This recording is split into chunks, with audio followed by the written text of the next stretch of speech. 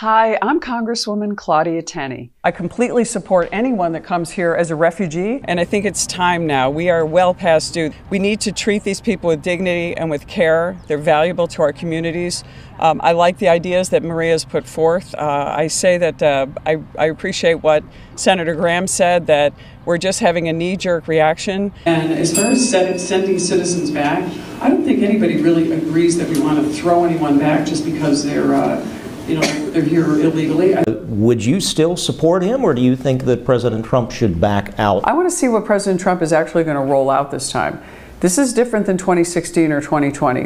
It's a different landscape. Tenney also wants to see the positions of other potential GOP presidential candidates before committing her support later.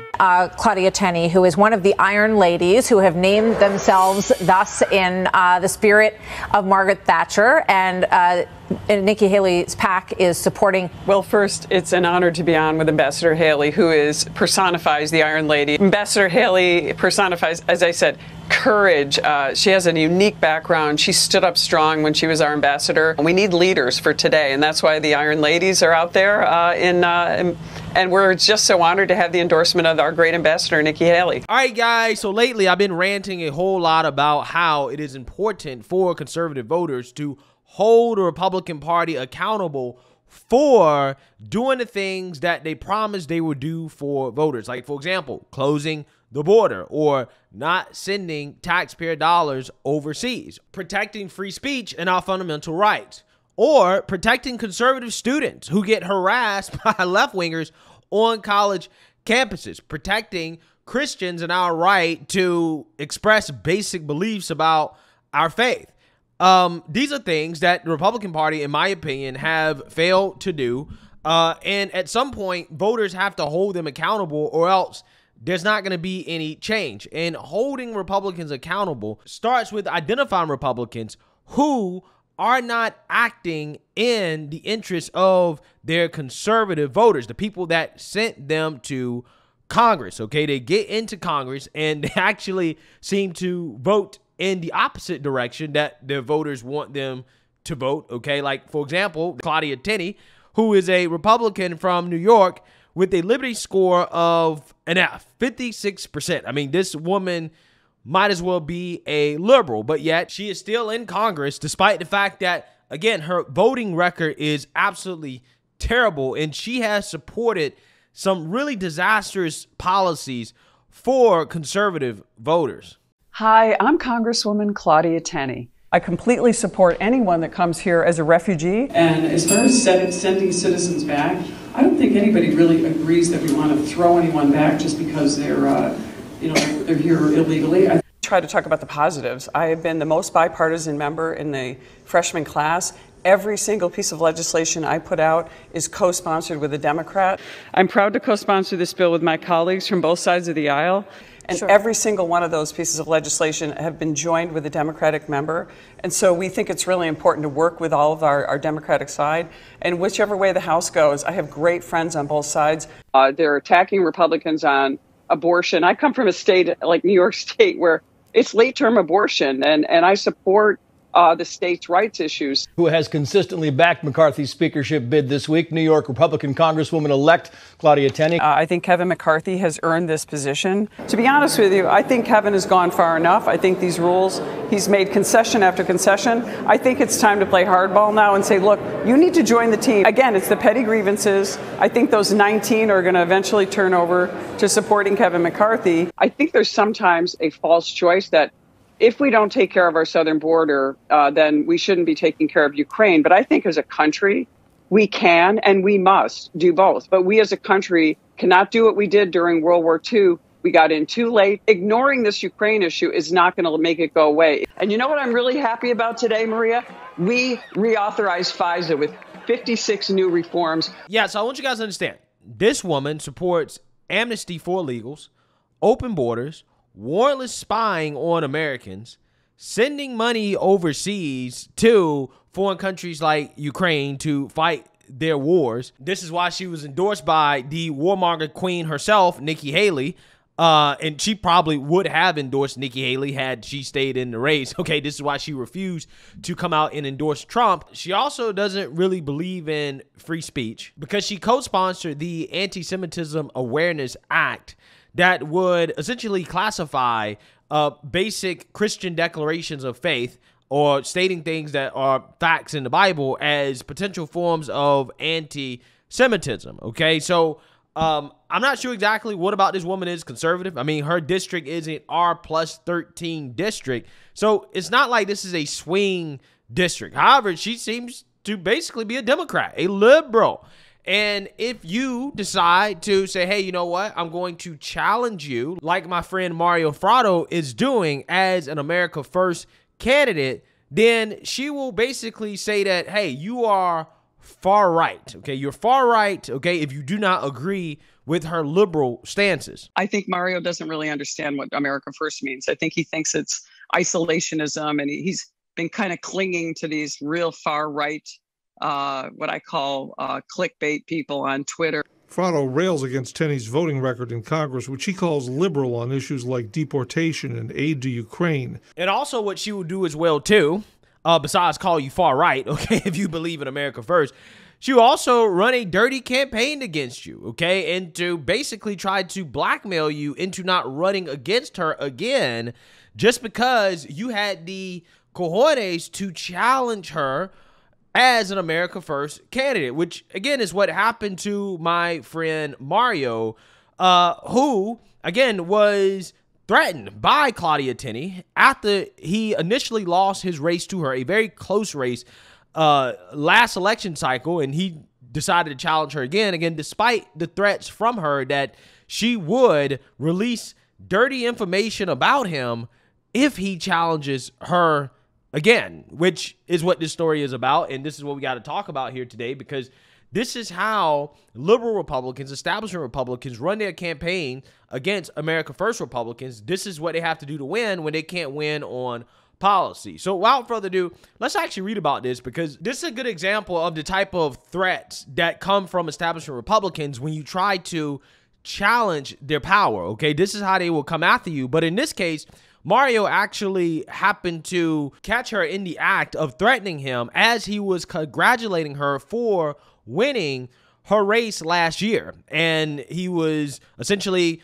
being recorded while he was talking to her, and during that conversation, that's when she issued the threat. And now this has leaked out to the media, and it really does, again, show you how dirty some of these establishment Republicans are. So let's read here. Congresswoman Claudia Tenney is in the primary fight for her life to keep her tenacious hold on the U.S. House District 24 seat in New York, and newly released audio shows just how low she is willing to sink to fend off her rising MAGA competitor, Mario Fratto. After Tenney won the Republican primary for the same seat in the previous election cycle, her opponent Fratto graciously called Tenney to concede. Tenney responded by attempting to strong-arm him, claiming she possessed jeopardizing audio recordings of Fratto and would not hesitate to use these illicitly recorded conversations in future races. Tenney stated that she was secretly recording Fratto during private in-person conversations, including when the two first met at a Yates County fundraiser where they were running in different districts at the time and not yet political rivals. This begs the question, why is Tenney recording other Republicans and attempting to use that information as compromat to further her establishment political ambitions? Yeah, I mean, that is a good question. I mean, again, apparently she's just recording random conversations that she has with people in public. So if you're talking to this woman, she may be recording you, trying to get dirty information about you through some casual conversation just for her to use later in her campaign if you decide to campaign against her. Again, it seems to be pretty slimy stuff here. Tenney also claimed in the audio that she vowed not to run a clean, honest campaign if she were to go up against Fratto in a future race. The entire video can be seen here. All right, so this is Mario calling to concede, okay, to say, hey, you know, I lost, good race, okay, but yet this woman did not seem to handle it very well. So let's watch this. Hey, good, Claudia, how you doing? I'm doing okay. Yeah, I guess so. Well, congratulations. It was fun for my first foray, and you had a good showing. Oswego was really good to you too. So I just really disappointed in some of the campaign. And just so you know, I've listened to all your events, and there hasn't been a moment where I've been with you, whether we're in Cayuga or anywhere, where I haven't recorded everything. So I just appreciate if you tell the truth, so I don't have to drip out all my recordings of you. I'm sure you're right. Wow. Wow. Again, this is crazy, right? I mean, this is like psychopath behavior. She's like, there hasn't been a moment where I've been with you where I haven't been recording you. Okay. So look at Mario's face, bruh. This dude is shocked. I would be shocked too. If some lady told me, yo, I've been recording everything, every conversation we've had together in person. Yo, I just been recording it. Right. Again, this is insane. Run again, and I just want to make sure that we have a decent campaign. So honestly, I recorded you when we were sitting in Cayuga. I recorded you. There isn't a moment you've been with me, even in Yates County when I had my photo on. I had my recorder on the whole time. We ran a clean, honest campaign. I'm not going to run a nice campaign next time. I always write a positive campaign, but we're going to definitely bring out, roll the tape. So okay. Anyway, I appreciate you calling me. There isn't. I'm recording you right now, Mario. I can just tell. I don't want to argue with you. I appreciate the call. I just went. I'm a square and fair shooter. I just like to have a solid, honest campaign. But I appreciate the call. So anyway. Okay. Well, take care. Have a. Wow. So again, this lady, again, sounds like a psychopath to me.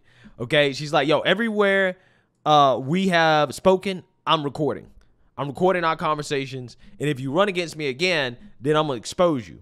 Okay, I'm going to make these conversations public. Now, she didn't tell him that, hey, I'm recording. She just did it, which may or may not be illegal. Okay, I actually believe that might be illegal, depending on what state you're in. But she claims that she ran a clean, honest campaign in 2022. However, she has been accused of making up fake polls. Her campaign published a poll 3 weeks prior to the 2022 primary election that indicated that Mario only had 6% support from voters, but yet he received over 40% of the vote on election night, right? So this was essentially a fake poll, right?